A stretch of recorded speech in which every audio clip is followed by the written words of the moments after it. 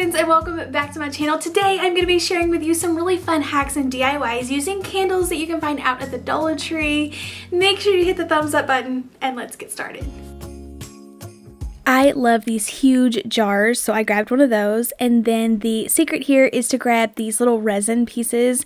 They're actually just little like beads and filler, but they were like in the resin section in the Dollar Tree Plus section, but we're going to use it for this. They had some cute little snowflakes as well as some blue little beads, so I just pulled out the blue ones in there. If you don't have this, you could just find some mini beads or just cut up like some really thin like little confetti to put at the bottom, but I don't have any intentions on really like burning this down to the bottom. I'm just making it for decor purposes to be really cute, as well as all of the candles in this video. I don't plan to just burn them because these are like unscented candles from the Dollar Tree, so I'm just happy to fix them up, make them cute, and display them for decor purposes. But I do put a layer of Mod Podge around the edges and then start sprinkling on these little pieces, so they are going to look like little sprinkles down inside of this jar. Now if I had this to do over again, I think I would use the clear Elmer's glue for my adhesive rather than the Mod Podge, because I feel like I did get it too thick, but I feel like it dries a little bit milky colored and it just took extra long to dry and get it as clear as possible. But you can see a little bit of the white pulled up down at the bottom, but it's still stuck really nicely. Even if it dries and there's not enough sprinkles, you could go over it with another coat and add a few more to the bare spots, but I let that completely dry before melting down my tall candles. I do pick these candles up at Dollar Tree. Like I said, they are unscented. If you did want to burn like the safe ones that don't have like the sprinkles or ribbons around them, you could add in some essential oils to make it smell a little bit better. But I melt these down just by sticking them in a pot of water on my stove top at medium heat and just let these take their time and warm up and melt down. It does take about 3 candles to fill up one of these jars, and this is like the smaller jar from that canister set that Dollar Tree has out, but it still is a really great size. And then like I mentioned, I do light these up just to look really cute for this video, but I don't plan on leaving this unattended or burning by itself, especially down to the bottom, so I didn't care to just add a little ribbon to the top and just make this really cute. This will go on into winter and work perfect on into January, even after the Christmas season. Now Dollar Tree has out little penguin molds and different Christmas molds that you can pick up, but I was dying for a little gingerbread man, so I found these on Amazon, and I am pairing it with some just gingerbread man colored wax. Now I had to get this at Walmart. They do have it out at Dollar Tree sometimes, but I just really wanted to make sure the color was perfect, so I did go to Walmart and find this little melter wax. I did melt it down in the microwave in just a glass teacup, pour it into the solo cup just so it would pour easier, and these are the cutest things.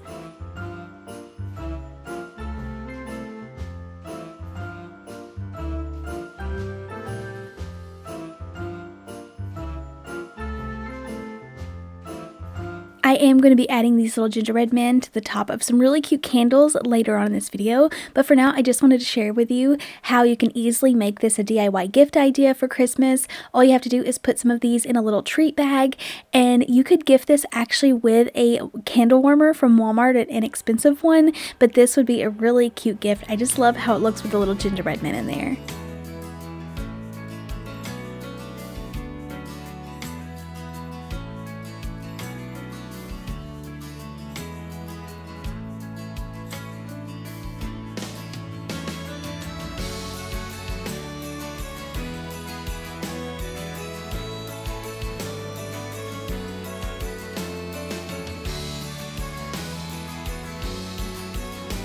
Next up, grab a couple of these dessert mugs. These make the absolute best little candles, and they're so adorable. So taking some more of that same gingerbread wax, this is the teacup that I was melting it down in, and I just put it in for a minute, and then check it out in the microwave, stir it up a little bit, and then add 30-second intervals until it's completely melted. Put it back in the solo cup just because you can squeeze the cup and it's easier to pour. I did one this gingerbread color and then did a red candle. You will see for each of these projects, I just take the wick out of the candle that I'm melting down, place it in the center of the whatever I'm pouring it into of the container, and then just kind of prop it up with a paintbrush or a dowel rod. And next, to get a really fun like whipped cream look on the top, you just pour a white candle into like a paper bowl or something disposable and whisk it. You do want it to set there and cool off a little bit until it starts to not look so clear and runny, and then just keep whisking it until it really cools off. It'll whip up like real icing, but this is just wax which you are able to burn.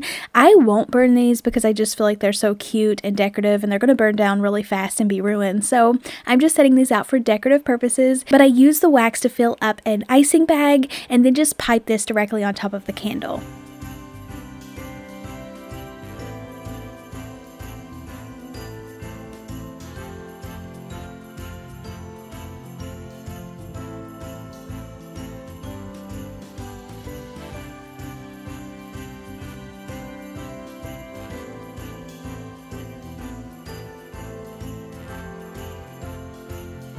You can see that this does not have to be perfect. I actually think I let my wax cool off too much. It was kind of hard to shape, but just kind of piped it anywhere that I wanted it, letting that wick go ahead and come up through the middle, stuck down a couple of the little gingerbread men, and then I feel like what really topped this off was just adding some white glitter to the white wax. It just makes it sparkly and hides all the imperfections.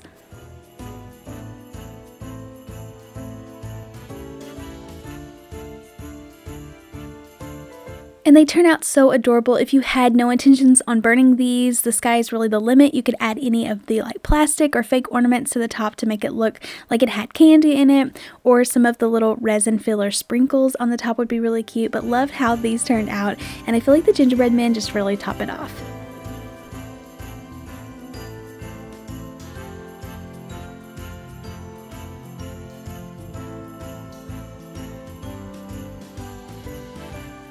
Using the same jar as earlier, but this time I'm pairing it with a nice big label, and for that I'm using the wall art pieces out of Dollar Tree right now. These are the most gorgeous wall stickers, so they're going to be perfect for large labels like this, and I want to keep up with like the sweets gingerbread theme in this video or on several of these projects. So I decided to pick out a really cute one that said something about being sweet on it. I fill this up with about 3 candles and then a little bit of the remainder of one that I already had melted down. Let this completely cool off, trim the wick down, and then go ahead and apply the wall decal.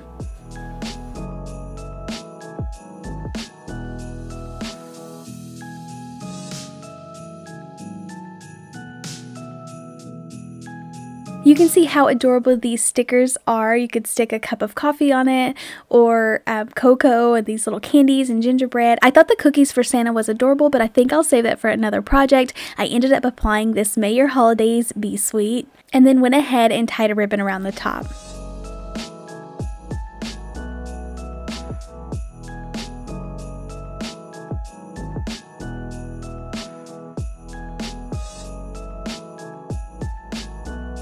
And then I feel like this is the part that made this entire candle so cute, was to take one of the gingerbread men and I poked a hole through one of the buttons. I lit up the back so it made it a little bit melty just with a lighter, and it just stuck the wick through the center of this gingerbread man, so it was kind of laying in the center of the candle. I think this is absolutely adorable. Like I mentioned, not really going to burn this down. I just think it's really, really cute. I did try to be super careful to take my lighter and just kind of melt it down where the hole was at in the center and around the edges, but trying not to light that wick up. But this looks so cute, would also make an incredible gift idea.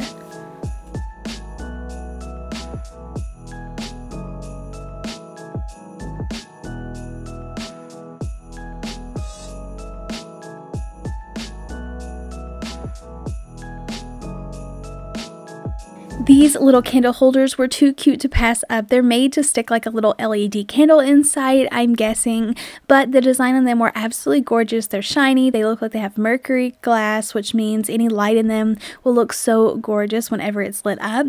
But I wanted to go ahead and make these their own candles. I think it would be fun to do like 6 of these and put them on a centerpiece, like in a row. That would be really pretty, but I just wanted to share with you what it would look like to actually pour candles in these and light them up. The glass on these looks so gorgeous, so it's a really fun design during the day, but also at night.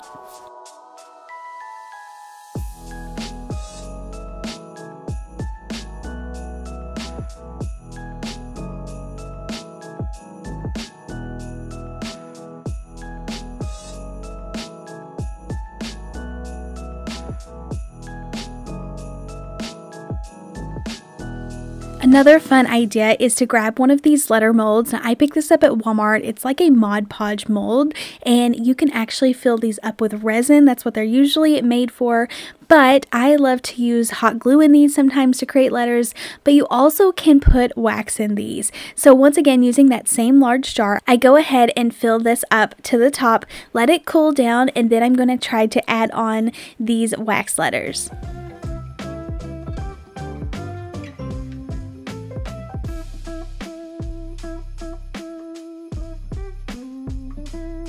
I let the candle completely cool down and then pulled my letters out after they had hardened, and I placed them around where I wanted them, and then taking a lighter, I heated up the bottom of the candle just enough so it was a little bit melty so it would act as glue and hold up my letters.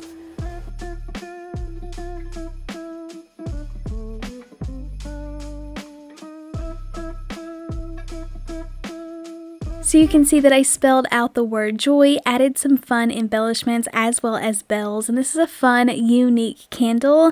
I am not going to burn this once again, just love how it looks. If I burn this, I feel like the O would instantly just melt down, as well as half of the other letters, but I feel like it is a super cute, unique project and just one of my favorites.